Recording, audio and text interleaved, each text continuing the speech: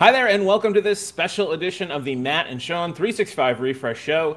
Today's episode, we're covering all the major updates announced at Microsoft Ignite, November 2021 edition. From the East Coast of the US, I'm Matt Wade. And from the West Coast, I'm Sean Bugler. This is the third remote version of this conference since the beginning of the pandemic, and Microsoft seems to have gotten more into its stride with an online platform and making its announcements to a crowd that's not in person, and more importantly, not complaining about it being too cold in the room or the chairs being too hard. Agreed. And we're pretty excited about a number of these updates, but a bunch of them, as we've seen in the past, are kind of double dips on announcements from the past. Yeah. In this video, we'll kind of weed through these announcements from this week and discuss what's new, what's already on the roadmap, and most importantly, what we think is going to be the most impactful. And if this is the first time you're seeing one of our faces, this mustache normally isn't here. It needs to stay, though. No. Drop a comment in the video below. The two of us host a weekly show that simplifies the fire hose of information that is the Microsoft 365 roadmap and all its thousands of updates. So like and subscribe if you found this video helpful, and stick around as we make things easier for you and your organization to plan for the future of using Microsoft 365.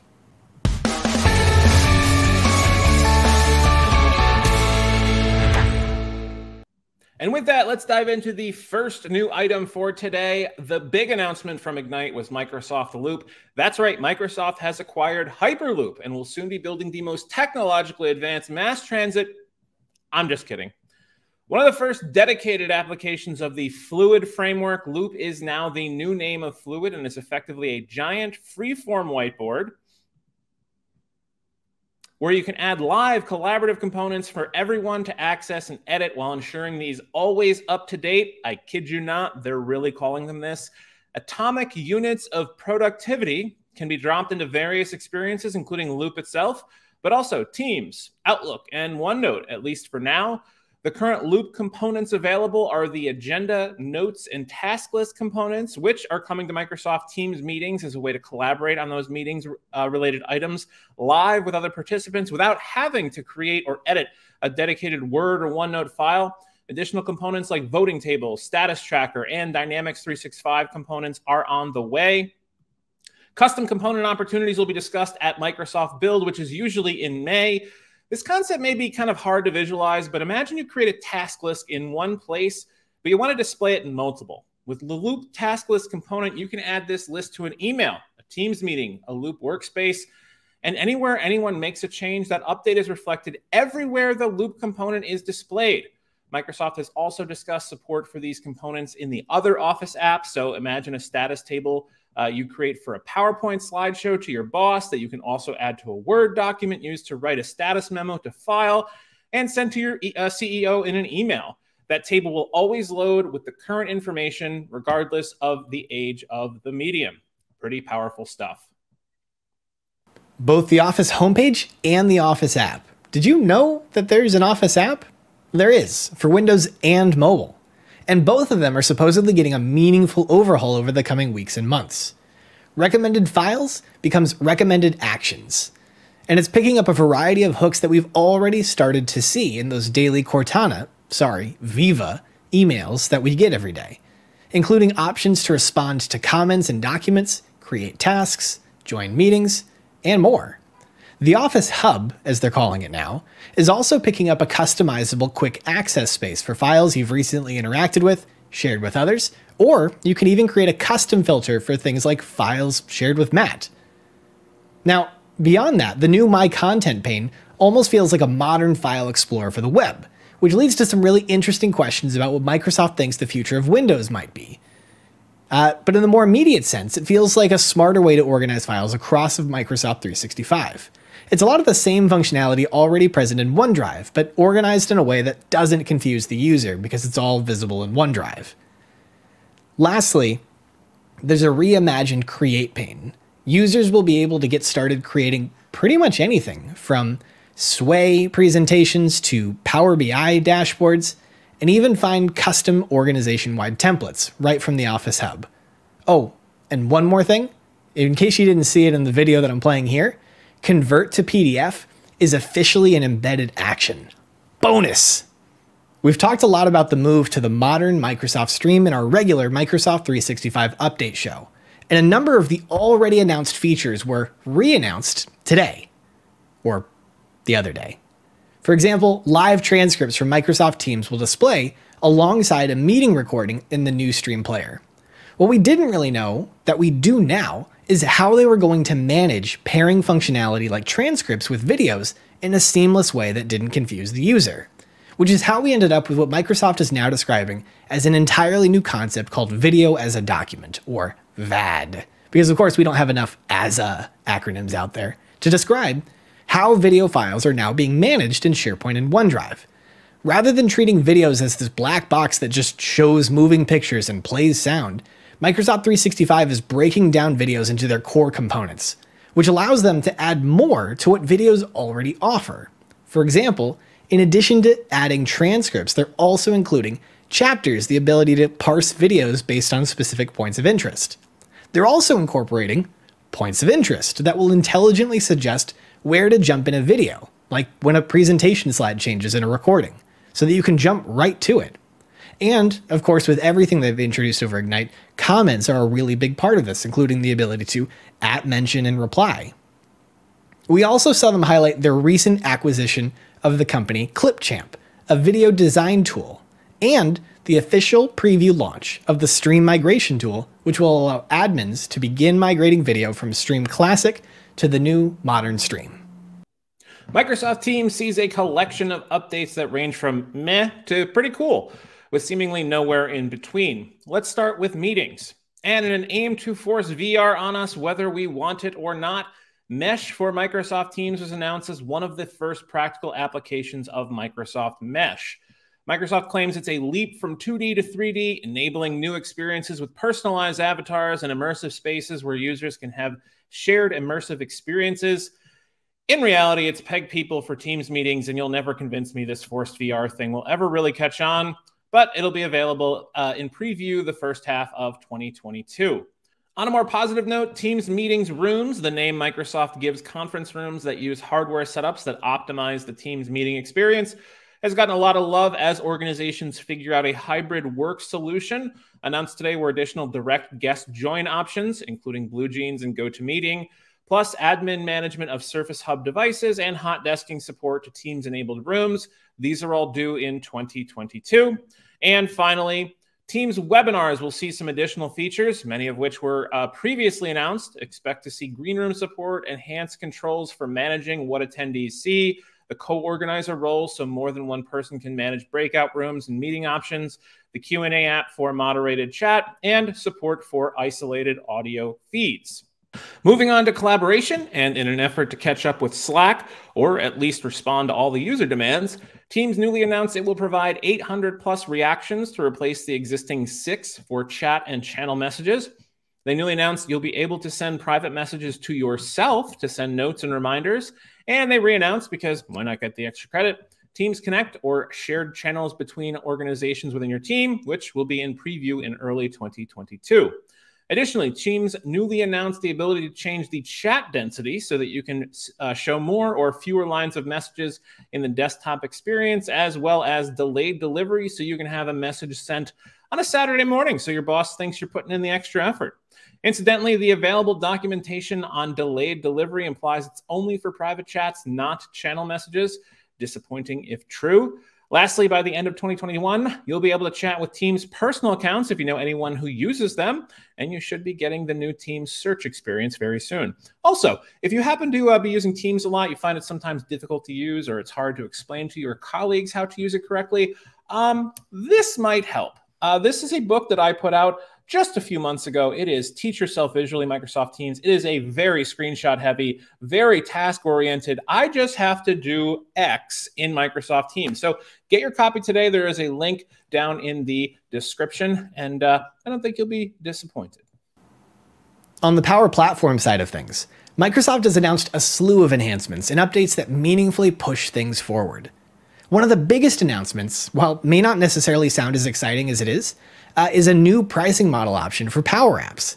Rather than having to predict in advance how much usage an app might receive, which is difficult for businesses and, more importantly, difficult for citizen developers, who are building these things, they're introducing a new pay-as-you-go per-app licensing arrangement that will allow businesses to only pay for the unique users that are actually using these apps. Sticking with Power Apps for just a moment longer, they're also introducing this concept of Power Apps as pseudo-native mobile apps that can be distributed directly through mobile device managers like Intune, or even packaged up and submitted to the no-kidding Apple App Store and Google Play Store. This means that you can create business-critical apps and distribute them like business-critical apps without users having to download the Power Apps player just to get to them. Broadening back out to the Power Platform overall, a handful of collaboration features were announced as well. Comments and at mentions will soon land in Power Automate, Power Apps, and Power Virtual Agents, allowing users to work together synchronously or asynchronously. Now, it's important to note this isn't real-time collaboration yet. They're calling a lot of this stuff co-presence. It's not real-time collaboration, but it's clear that there's more work to be done here, and that tends to be where they're looking. Now, with the Power Platform, one of the biggest challenges has always tended to be adoption. To help combat that, Microsoft actually introduced a new Power Platform adoption playbook, offering detailed guidance on best practices, how to implement guardrails, and developing internal maker communities. These are really big changes that are going to help a lot of organizations, big and small, try to find their footing when it comes to what the Power Platform is supposed to be. Most of the Power Automate's updates surround RPA, or robotic process automation, allowing users to manage and automate otherwise manual processes that might span across desktop applications and the web. With the new launch of the Azure Virtual Desktop Starter Kit, organizations can scale up RPA workloads by automatically turning on Azure Virtual Desktops when needed. Neat.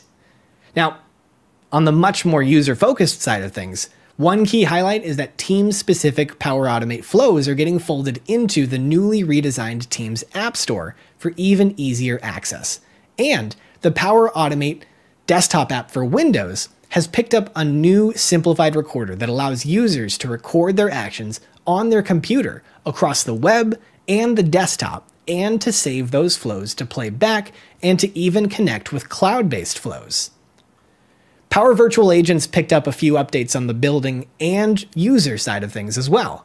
Launching in preview, Power Virtual Agents will be able to proactively message users in Teams, rather than waiting for a direct prompt. The ability for an agent to answer a phone call for Dynamic 365, which is generally available now, and Power Virtual Agents bots can now be used as Microsoft Bot Framework skills. When it's time to roll out your Power Virtual Agents, you can also now do so using specific security groups in Microsoft Teams, which is in preview now. And coming soon, you'll also be able to add a bot directly to a Teams channel. Closing this bit out with AI Builder.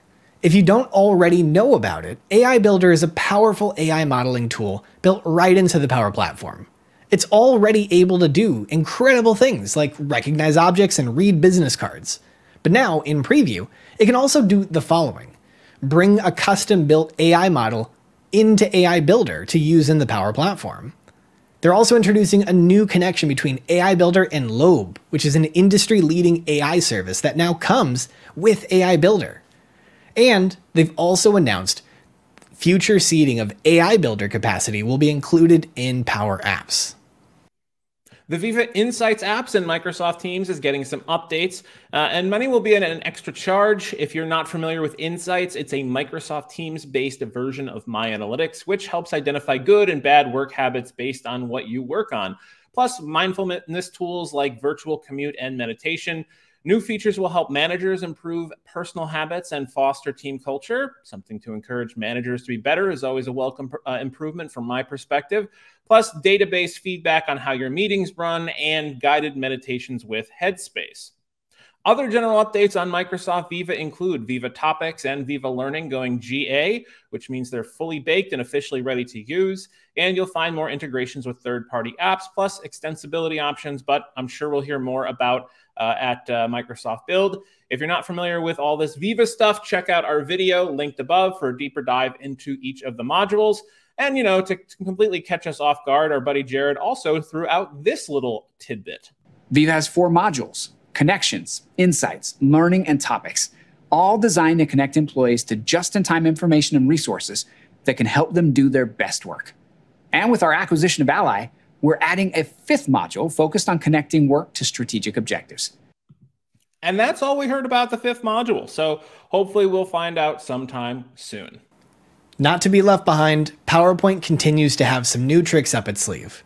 Microsoft clearly thinks that video is going to be a critical component of the hybrid modern workplace. So it's announced Recording Studio, an enhanced recording experience for PowerPoint to bundle together all the tools that you might need to get the job done. Some notable features include a teleprompter view, the ability to preview, edit, and re-record specific portions, and even annotate specific slides, all as part of the recording. All the magic of PowerPoint without me having to be there to drag you through it all. Recording Studio is scheduled to arrive in early 2022. And that's it. Well, not really. There were plenty of other items, but these were the highlights from the Microsoft 365 side of things. You can find the rest of the announcements in the Ignite book of news, which we're going to link in the description. And we'll be diving a bit deeper into these items, plus some of our commentary on them, which you didn't get a lot of in this particular episode. There was just too much to cover. So join us live on Monday. If you're interested, subscribe now, and you'll know when to join us live. Matt, how you feeling? Better than you look, I guess is all I got to say. It's been a week. Can relate. Can relate. But it's, so, you know, I know we're obviously going to be kind of talking a little bit more about the specific items, but would you say that Ignite has kind of stepped back into the big shoes that it kind of made for itself, that Microsoft had made for it over the past few years? Yeah, I think the production value online is a lot better now. I think the first one, admittedly, they had a lot of catching up to do at that point. Wasn't so great, but I think we've gotten to a point now where this is the expectation, and I would hope to see Ignite still be in person in the future, but still make it an online experience first, with the in-person as the added bonus for that interaction and talking to the people and that kind of thing. Trying to compare it, or not compare it to like the Apple events of late, because those are like James Cameron produced events. But I mean, they're both multi-trillion dollar companies. They can both afford it if they want to. They just choose, spend differently. One of those companies mows their lawn. And the other one needs a paint job on their house and all that kind of stuff. I didn't say that.